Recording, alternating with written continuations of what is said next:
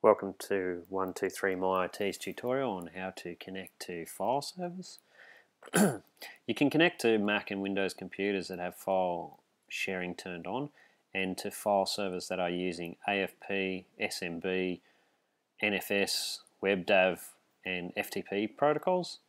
To access the shared files stored on the personal computers of the file servers on your network, you can either browse to the computer by name in a Finder window, or you can enter the computer IP address directly in the Connecting to Server dialog.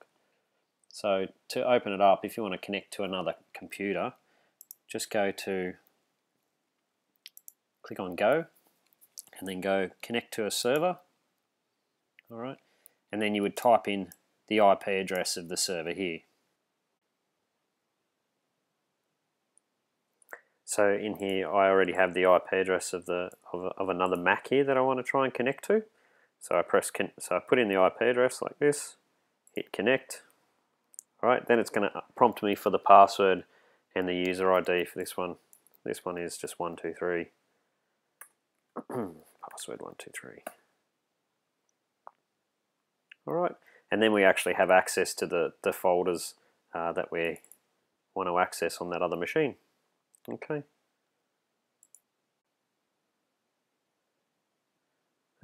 And another way that you can also connect or browse other machines on your network, you can simply go back into Connect to a Server again, click on Browse, all right, and then it shows you my other MacBook Pro that we have, and we can just simply double click on that, and then we have our shared folders here.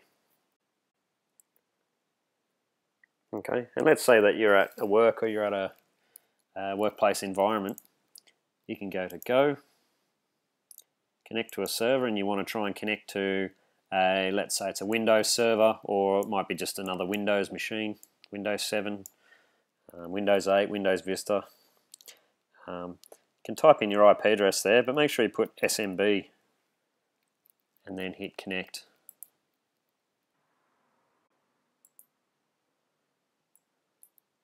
Put in the password, hit connect, and we've got our folder there, and that's the folder that we want to connect on our Windows share on our server. Okay, I can put a new folder in there and create folders and that type of thing. So the other thing to remember, and if you're at a workplace environment, so let's say you don't have the IP address, but you've got the server name. Well, the server name of my Windows machine here is just ICT, and then slash, and we could go Windows share. We could connect that way.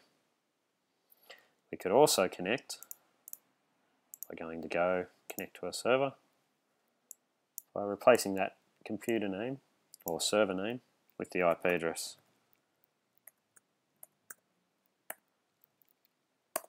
Connect. Alright, so those are some very simple tips on how to connect to Windows shares. I hope you enjoyed the video, and thank you for watching. Don't forget to leave a thumbs up. Thanks guys, bye bye.